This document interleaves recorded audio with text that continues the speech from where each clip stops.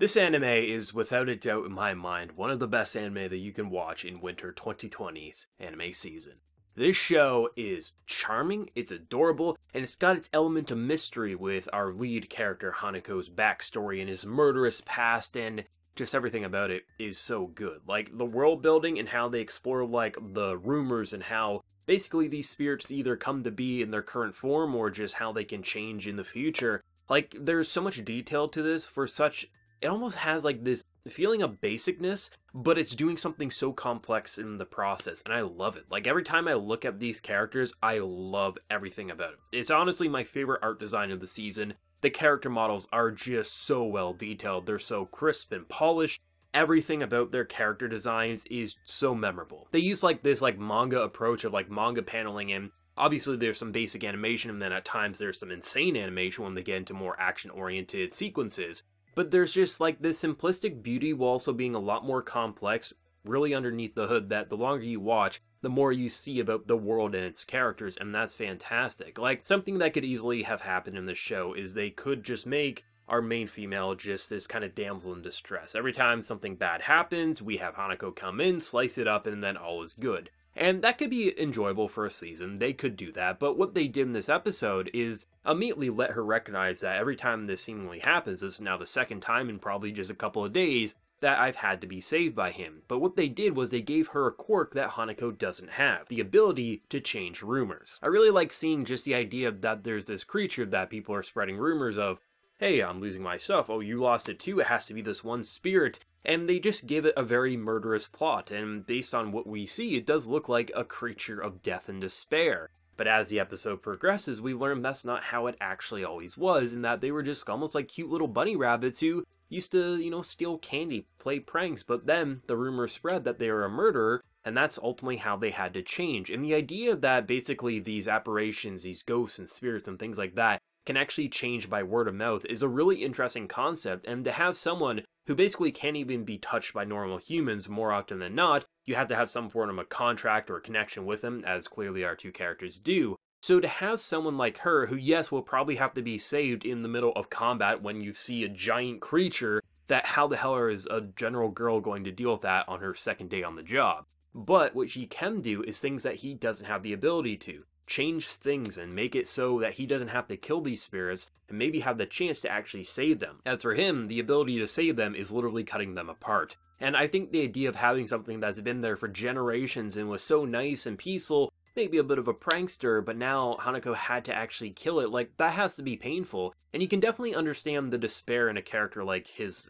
eyes. Like, I mean, just look at what he's had to do. Like, apparently he killed in his life, which probably is true, and the idea that apparently what he's doing is like salvation for his sins, and just having to have rumors spread, either that you're a horrible person or maybe you'll grant wishes, like, depending on how rumors spread, he could become a demon or someone very lovable as he currently is. Maybe he's definitely mysterious and maybe a little frightening at times with how he does things, but still, the idea of how rumors and things like that can spread adds a lot of possibilities for the two's dynamic and what could happen to their relationship, depending on what the wish granter Hanako will do in the future, depending on how things are spread by word of mouth. And just the simple idea that if you carry candy in your pocket, you will be fine and won't be killed is such a really simple but elegant way to end this apparitions arc, which was just incredibly fulfilling. I really appreciate the two's dynamic because it's both so adorable, it's also hilarious, but it also has this element of danger, and that element of danger makes it incredibly compelling, as if you don't know, should she stick by this character,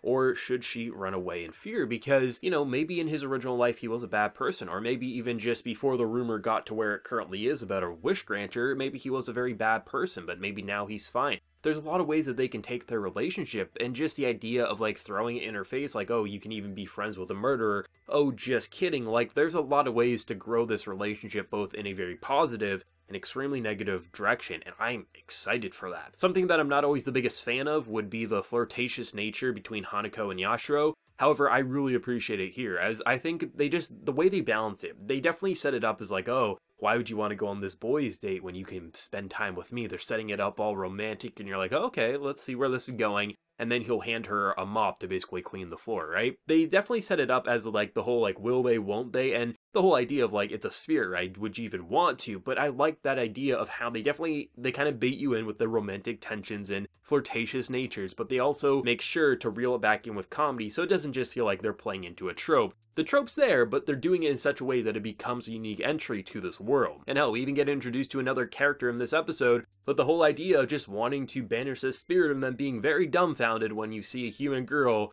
protecting the person that you were trying to kill because you thought that they were hurting her and you wanted to protect her, and it's this whole ball of mess, and then you get some pretty fun animation. Like, I really do enjoy the idea of like the electricity in this episode, and I wasn't even thinking about how the user most likely is probably getting shocked himself, but just to see how it was like, oh shit, this is actually getting serious. They're bringing up the murderous past, and you're seeing like, is he actually taking her hostage? Like, what is going on?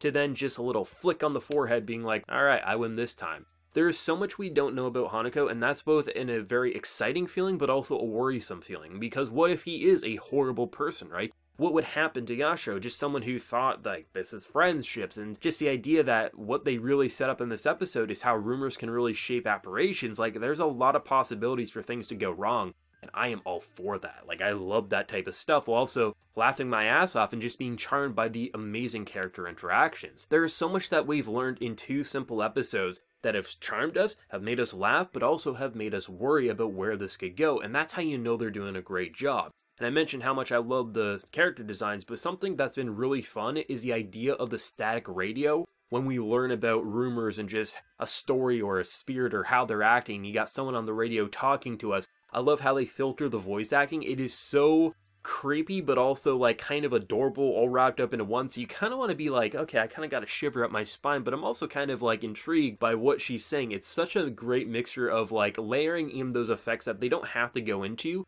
but it adds so much to that kind of like, oh my god, we're actually hearing an old story from the past, and it feels like we should run away, but it's also kind of cute just to see a little rumor on the street, or rumor in the halls, is how I guess I should say, because it is a school. It's so great to see that play out, and just once again, I leave an episode of Hanako, and just, I love it. It is so goddamn good, and this series is just beautiful. I love the detail to its world. It's a simple school setting, but it doesn't really feel like high school as you typically see it in an anime, where it's just a general hallway, a classroom, maybe you got a fun club room here or there.